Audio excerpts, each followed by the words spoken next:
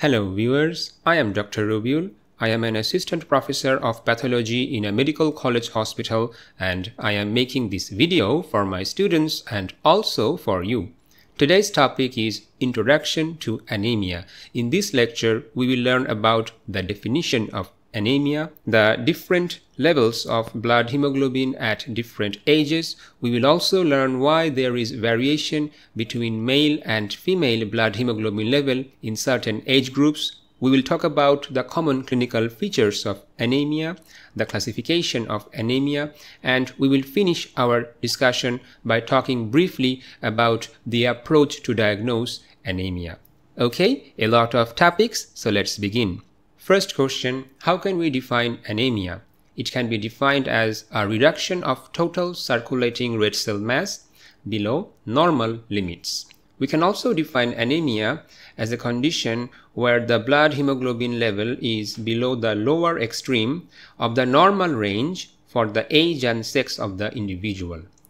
So we can see that in anemia there is reduction in the total circulating red blood cell mass. And we all know that red blood cells are responsible for carrying oxygen throughout our body. So whenever there is reduction in red blood cell mass, there will be reduction in oxygen carrying capacity, and that will lead to tissue hypoxia. So now that we have defined anemia, now let's move on and talk about the normal levels of blood hemoglobin at different ages. Now always remember, normal blood hemoglobin level depends upon the age and sex of the individual and also on the environment, and we will see that there is difference between the level of hemoglobin in male and female in certain age groups, and that is due to androgen. Always remember, androgen have stimulatory effects on erythropoiesis, and androgen level is higher in male compared to female,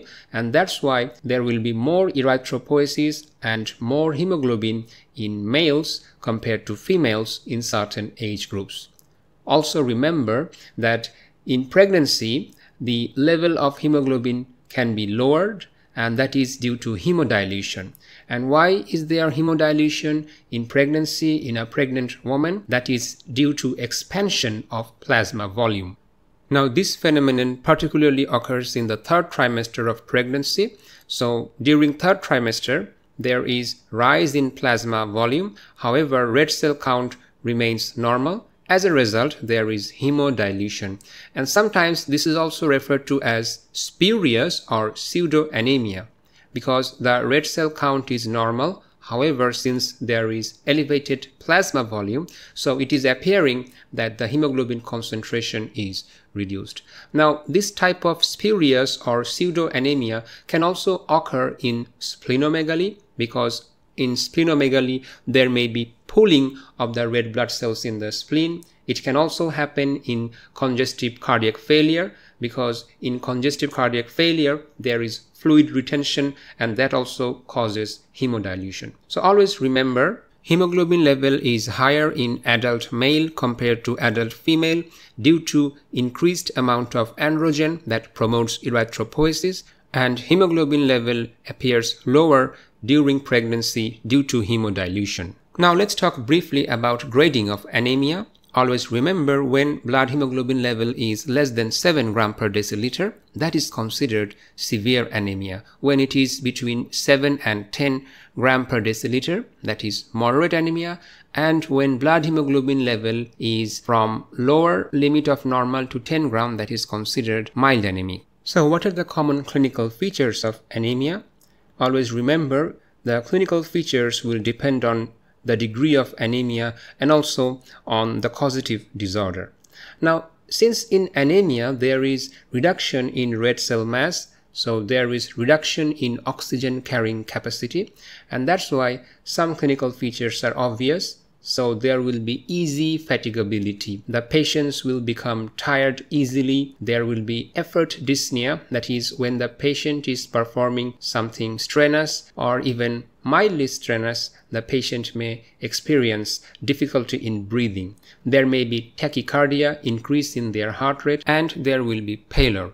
Recall from your medicine textbooks, we had seen that in those textbooks, anemia is defined as a clinical condition that is characterized by pale coloration of skin and mucous membrane. And the examiner may ask you, what are the sites of examining anemia in a patient? So we will look for pallor in the following sites. They are lower palpebral conjunctiva, the dorsal or upper surface of the tongue, palm, sole, nail beds, and also in the skin. So these are the sites of examination of anemia. So now that we have talked about the common clinical features of anemia, now let's move on and talk about the classification of anemia.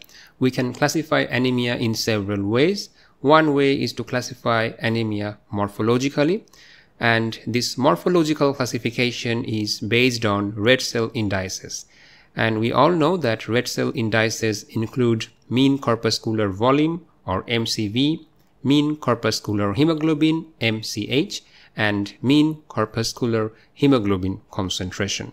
So according to these red cell indices, anemia can be classified in three groups. They are microcytic hypochromic anemia, normocytic normochromic anemia, and macrocytic anemia. So what is happening in microcytic hypochromic anemia or microcytic hypochromic anemia? Here all the red cell indices are decreased. The examples of microcytic hypochromic anemia will include iron deficiency anemia, thalassemia, anemia of chronic disease, and sideroblastic anemia. The next group is called normocytic normochromic anemia. Here, the MCV, MCH, and MCHC are normal. However, the red blood cell count will be reduced, and also hemoglobin level therefore will be reduced. And examples will include aplastic anemia, hemolytic anemia, and also anemia in acute hemorrhage. So in these conditions, the red blood cells will have normal size, normal stain. However, their numbers are reduced, and that's why the hemoglobin content is reduced, leading to anemia. So this type of anemia is known as normocytic normochromic anemia. The third group is called macrocytic anemia, and as the name implies, here mean corpuscular volume and mean corpuscular hemoglobin will be increased. However, there will be normal mean corpuscular hemoglobin concentration. Examples will include megaloblastic anemia as well as certain non-megaloblastic macrocytic anemia. And causes of megaloblastic anemia, as we will later see, will include vitamin B12 and folic acid deficiency, and non-megaloblastic macrocytic anemia causes will include alcoholism. Non-megaloblastic macrocytic anemia can also happen in certain liver disease, myelodysplastic syndrome, and hypothyroidism. We can also classify anemia according to etiology, and etiological classification will include several causes, for example, blood loss, impaired red cell production, and also anemia due to excessive red cell destruction. So let's talk about the causes in these various groups. Causes of blood loss will include both acute and chronic hemorrhage.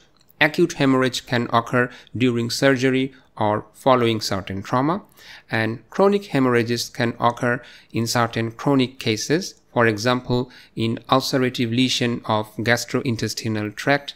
It may also happen due to certain parasites, for example, hookworm or ankylostoma duodenale, and certain other parasites that can cause chronic blood loss. Regarding impaired red cell production, this can also happen due to several reasons. For example, if there is inadequate supply of the essential nutrients that are required for erythropoiesis, there can be development of anemia.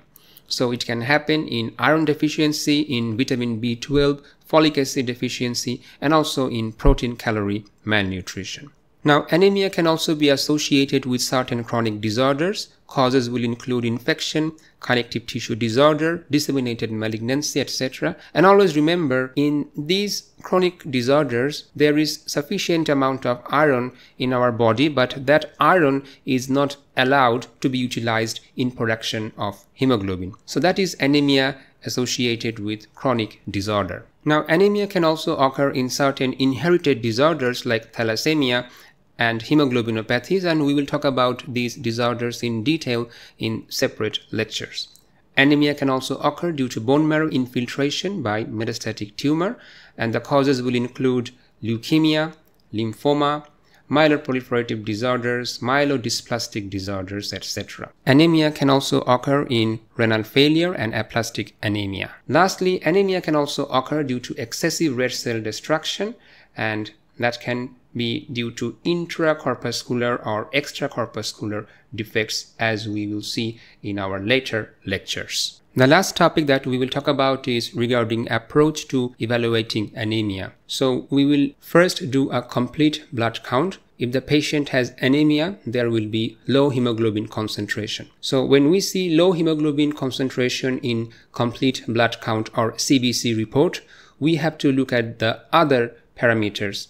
If we also see associated abnormalities of white blood cells and platelets, for example, if there is also leukopenia, thrombocytopenia, we have to do bone marrow examination, because the patient may have aplastic anemia where there is aplasia of the bone marrow, or the patient may have myelodysplasia or certain hematological malignancies.